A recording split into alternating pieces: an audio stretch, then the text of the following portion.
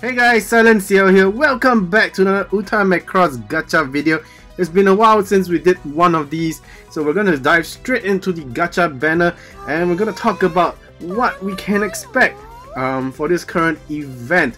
So as you can see, Christmas event is here because it's just a few days from Christmas basically, and we are looking at this banner. If you can see the banner that's currently going on here, you can see that there is an image of Ranka in her Christmas costume as well.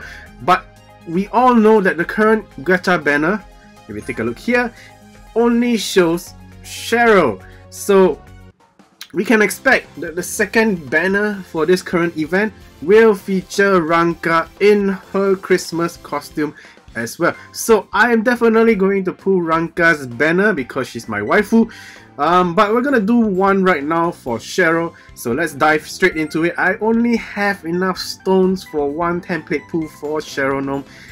But before we do that, let's take a look at her costume to see whether the costume is actually worth unlocking via gacha or working harder on the event itself. You can actually unlock Cheryl's costume for free without going through the gacha at all. But for Ranka's costume, sadly to say, all Ranka fans out there, you need to pull her gacha to get her costume.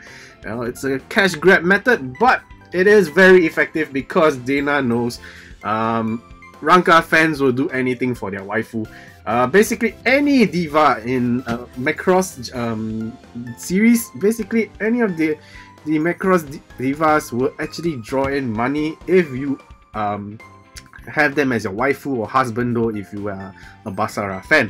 So yeah, so let's take a look at Cheryl Gnome's brand new costume, the Brilliant Noel, that's the name of the costume. It basically boosts soul voice, yeah, 6% up. So they did not include the word to, so which is basically N in Japanese, so very strange. Soul voice 6% up, which is 2 stats with a 6% boost, which is fantastic. So I guess even the costumes are starting to go into a higher tier level, so definitely you will want to unlock Cheryl Gnome's costume at this point of time, be it the hardworking method through the episode plates from the event, or if you have a ton of singing stones saved up for your waifu Cheryl, definitely want to toss in most of your singing stones for the gacha banner itself. Now let's take a look at the episode plate to see whether you are actually benefiting from getting this episode plate, or is it just another method to get your waifu's costume in a much faster way.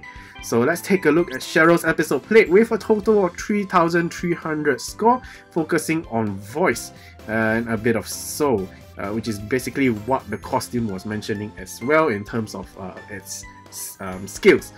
Yeah, so center skill, A rank, unit's voice is boosted by 60% up, which is fantastic, which is currently what we need for this event itself, because all the songs that are focused in terms of the player challenge and of course the high score challenge, you will need the points for soul to get that high score to beat your opponent.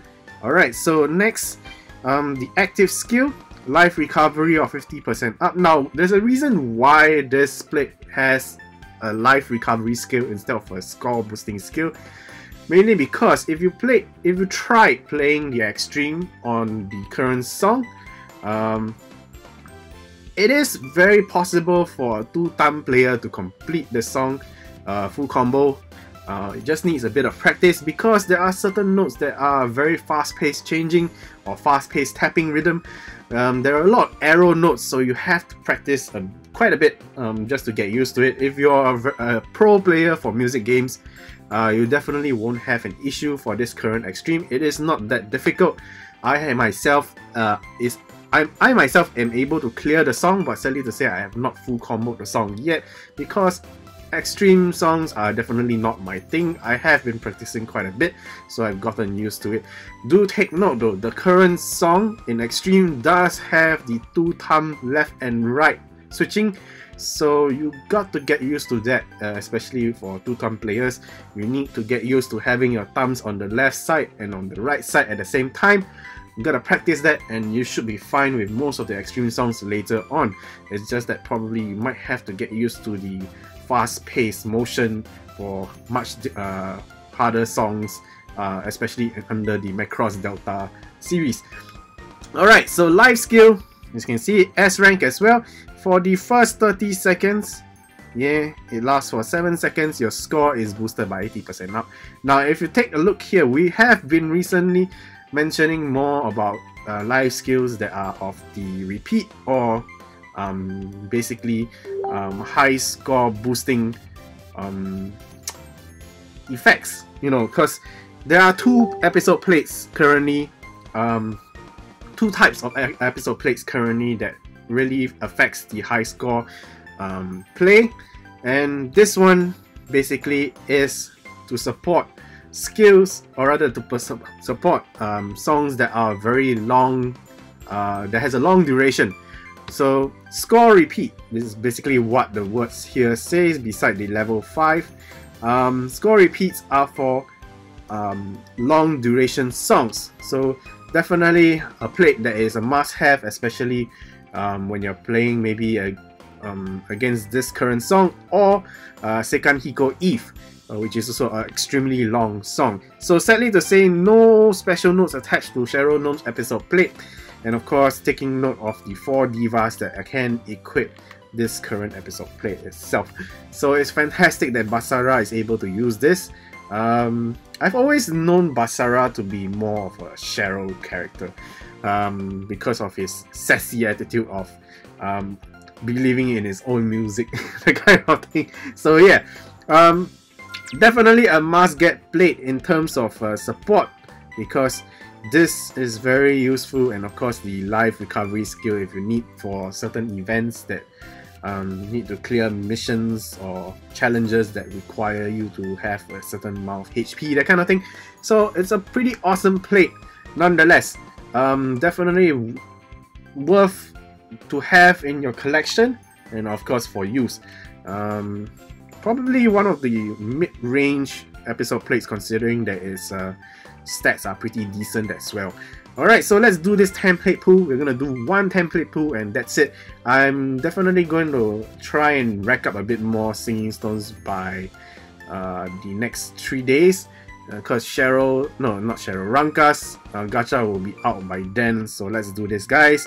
We know what we want to see. Hopefully I get to see it. The luck has been terrible for quite a long while already, so once in a while we do get something nice, but it's on the average kind of nice. There isn't like a double 5-star plate pool or three plate 5-star, you know, that kind of thing. I'm fumbling so much during this recording. I'm so nervous. 1, 2, 3. Oh no, there's only 3 planes, so there is likely a very low chance of a 5-star plate. We only got 1 red box. That's horrendous. So maybe I don't have luck with Cheryl, but hopefully with my waifu Ranka, we might get something nicer then. Okay, a lot of old plates. Where are the new ones?